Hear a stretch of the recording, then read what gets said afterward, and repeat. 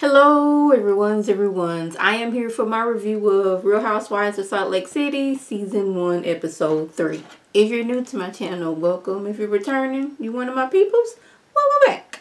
Now y'all, I usually try to go and do my reviews the day after the show has come out. But I seen some people doing Episode 3 and I was like, hold up, did it come on early? But they had like a new Episode 3 up on their website. And I was like, okay, I'm going to go ahead and do it now because Tuesday I'm going to have to get some dinner work done. And I don't know how I'm going to be feeling a few days after that. So let's go ahead and get it over with.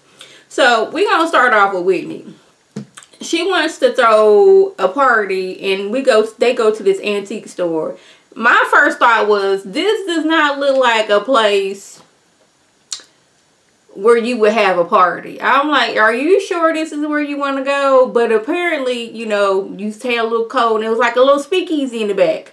Like, y'all know, back in the day during Prohibition, it was illegal to sell and manufacture alcoholic beverages. So people was sneaking around and doing it, like having secret, like, rooms behind, like, regular stores. So now, I guess you get the experience of being back doing Prohibition, but it's legal for you to drink, but you just having the experience of that. I was like, okay, cool, that seems nice. Because, like, the dude was like, you know, this was a dry county or something like that. And she was like, yeah. I guess that was like the little code or whatever. It was cute or whatever. I was like, okay, I understand that. This a little cute little party that she's trying to have going on. I was like, the antiques part of the store was really small. But like, you go in the back, it's doggone the bars. There's a whole bunch of stuff going on. I was like, okay, all right, I see what's going on. Let's move over to Jen. Like, I have a few questions about Jen. Like, why does she always have on these sandal heels when it is cold outside? Like, ma'am, you don't have a pair of boots or a pair of booties? Because it don't even get that cold here in Houston, but I still got me a pair of boots and like 2 pairs of booties. Because they cute, and 2, like, sometimes when it is like a little cold, it ain't freezing cold, but you know, I still want to have something on my feet. But she like almost barefoot walking out with these heels, and I'm like, okay, this is Jen.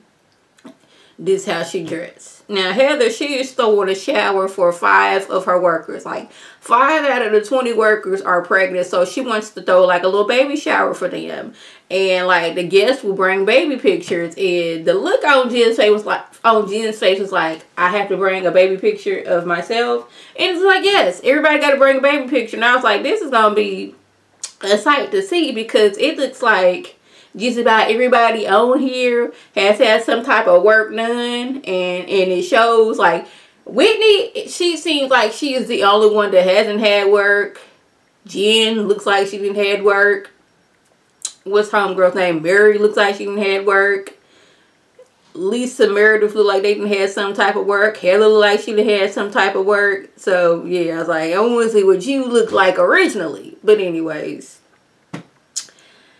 Heather is going on and talking about how she didn't marry for love. The only reason she married her ex was because he was a Mormon man. Never loved the man or none of that stuff, but yet was resentful for him because he wanted a divorce. I was like, you didn't love the man, but I guess, you know, that she thought that was her job, is, you know, marry a Mormon man, have Mormon children, bring them up in the Mormon church, and that all came crashing down when he wanted a divorce.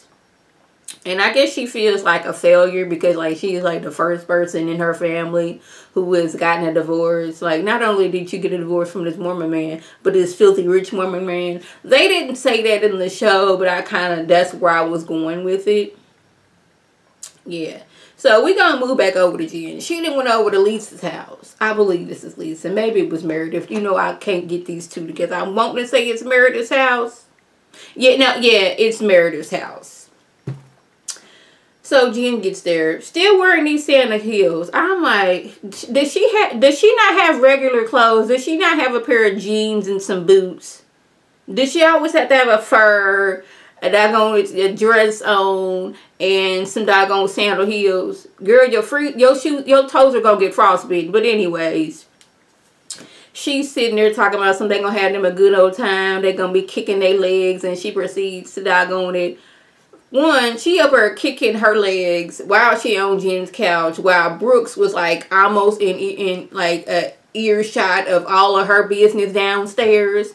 She over there kicking up her legs, and he's looking like, ma'am, don't nobody want to see that, especially me. And then she got her feet out on this woman's couch. I'm like, why? Your feet was just outside. These shoes that are on your feet was just outside in the snow walking.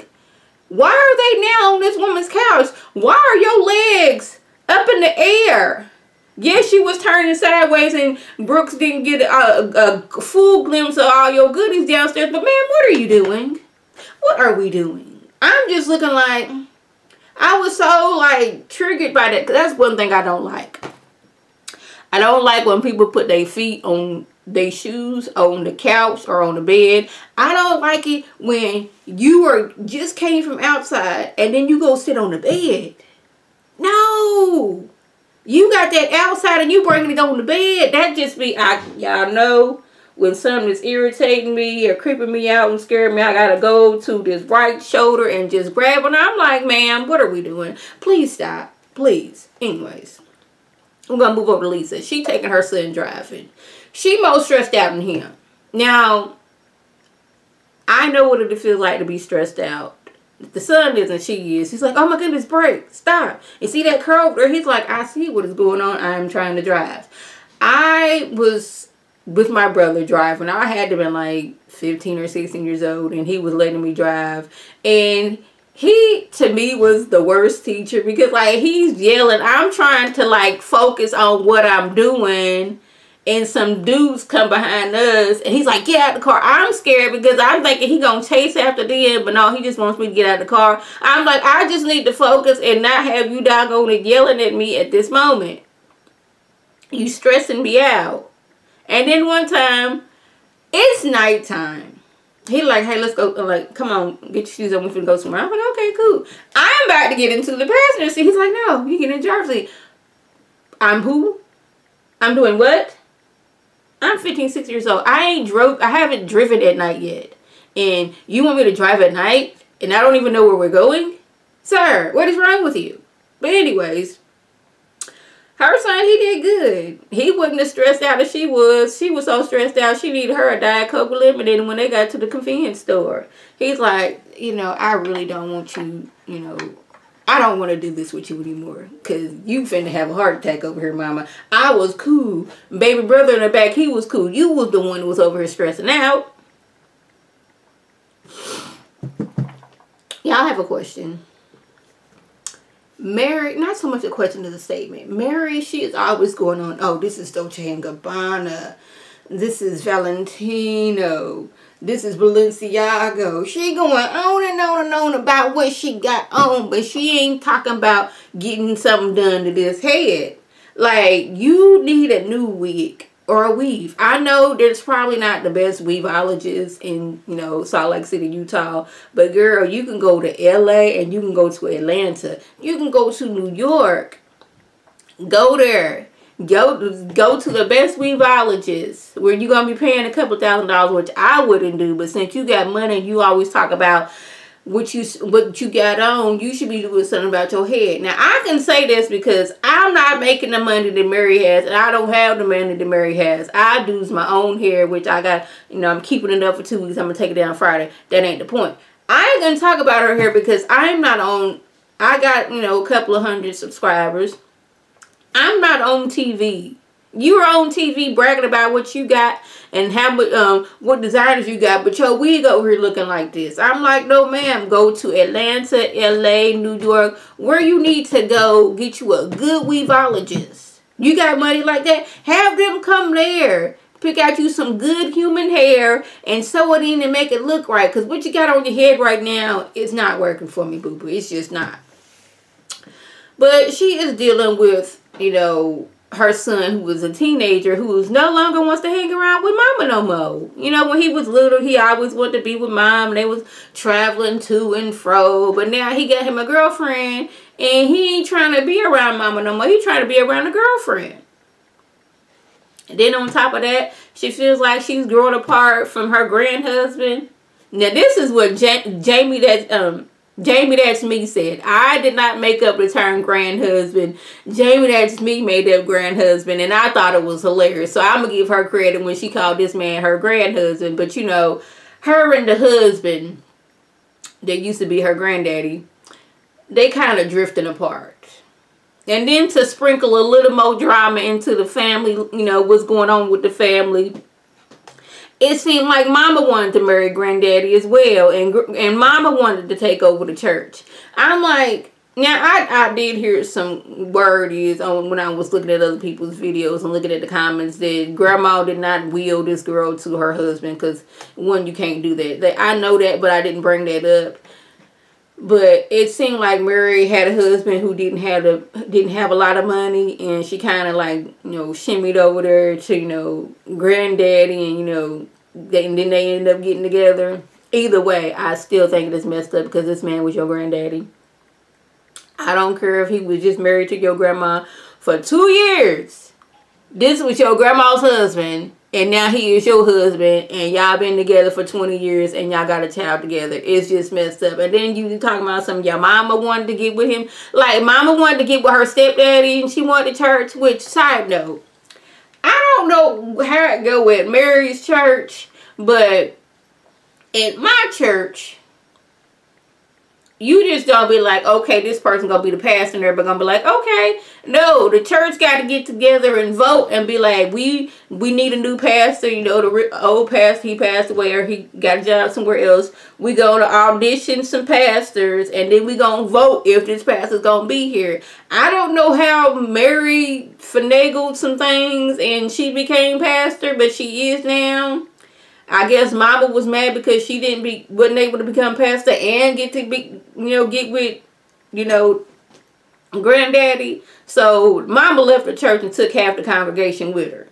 So Mary, they still got a good sized congregation. It's just like, it seems like it's a lot of drama and a lot of mess going over there at, you know, Mary and her people's house. Now, Brooks tells Meredith that he and her sister, they was uncomfortable with his behavior. He did not need to see all her downstairs business. That is what he didn't need to do. And he doesn't think it's a good idea for them to have a little sleepover. She don't need to be over here when she cutting up and acting like that. So now Meredith got to tell Jen that it's not going to be a sleepover. She not going to take that well. Now, Brooke, he said he didn't took time out for school because he needed to be there for his mama.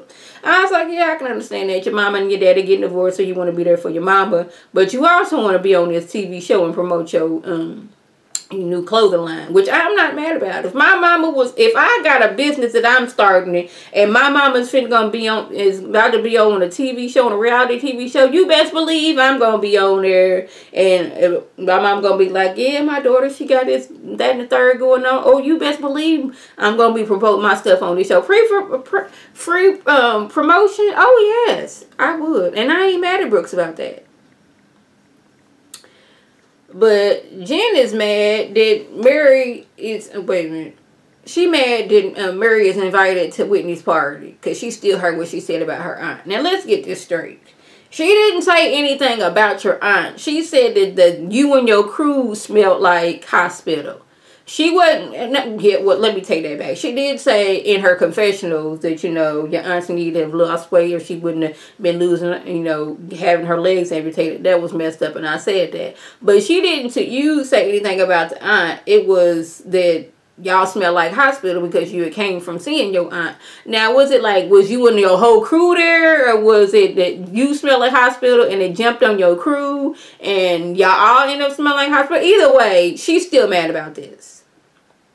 But Whitney, she said she liked Mary because Mary invited her and her dad and Meredith to her church. She got to see she got to see Mary preach, and she was appreciative of how the church welcomed her dad, even though what he's been going through, when Mary prayed and did all that other stuff. But she mad because, oh, so Meredith was out here going to church with Mary, but she couldn't go to the sleepover with me. Well, it was more of Brooks that convinced her not to go to the sleepover, not so much as like she did it because of Mary. Mary ain't nothing to do with that sleepover. It was your fault because you was over here doggone kicking up your legs and showing almost all your downstairs business. That was the problem. But she on this whole, if you're going to be friends with Mary, then you can't be friends with me. Now, that is one thing I do not like and I will not stand for. You're not going to sit here and tell me who I can and can't be friends with. Unless this person was ever physically hurting people out in this world, helpless people, and just doing all kinds of wrong, I'm going to be friends with them. You and Mary had this stuff because she said you smell like hospital. Well, she's traumatized by hospital smells because when she was over here, she got her older glands removed and she had, you know, bad, I don't want to say a botched surgery. She was in the hospital for a while, so the smell of hospital takes her back to that moment, and she don't want to go there no more. You just, it seemed like you putting 20 on 10. We on episode 3, and we still talking about this, and I'm getting upset about this. So, we at this prohibition party that Whitney is throwing. Not prohibition, like a speakeasy party. I don't know what strippers had to do with the 1920s. She should have just been like, I wanted to have a party with strippers and left it at that. We didn't have to have it a roaring 20s party because strippers, that my knowledge, were out there doing all these things out there in the 1920s. They may have, I wasn't there, I don't know. But it should have been like, I want to have a stripper party. This is what I want to do. If y'all want to come, y'all can come. I don't know why we need to dress up in costume to go see the strippers, but hey. But like I said, Jen is getting on my nerve because we on episode 3 and we still talking about this. But like, she wasn't trying to, well, she did in her confessional try to dog your auntie, but she wasn't dogging your auntie in this particular setting. She just, the hospital smells trigger her. Yes, she could have said it in a more sensitive way because, you know, granddaddy husband, you know, he up her in age and you supposed to be a pastor. So what do you like? Not go visit people in the hospital when they sick? Because you're supposed to, like, that's one of the things pastors supposed to do. But anyways, y'all, that was the gist. If I left anything out, by all means, a comment below. If you're new to my channel, welcome. Feel free to subscribe. It is free all day, every day, free 99. Make sure your notifications are on. So when my beautiful face puts up a video, you can click on it, you can like it, you can share it with your people, and you can come over and be one of my peoples. If you're already one of my peoples, welcome back. Y'all know what to do. Tell your people to tell their people to come over and be one of my peoples by clicking that icon above. This is Lady T signing off. Have a good one.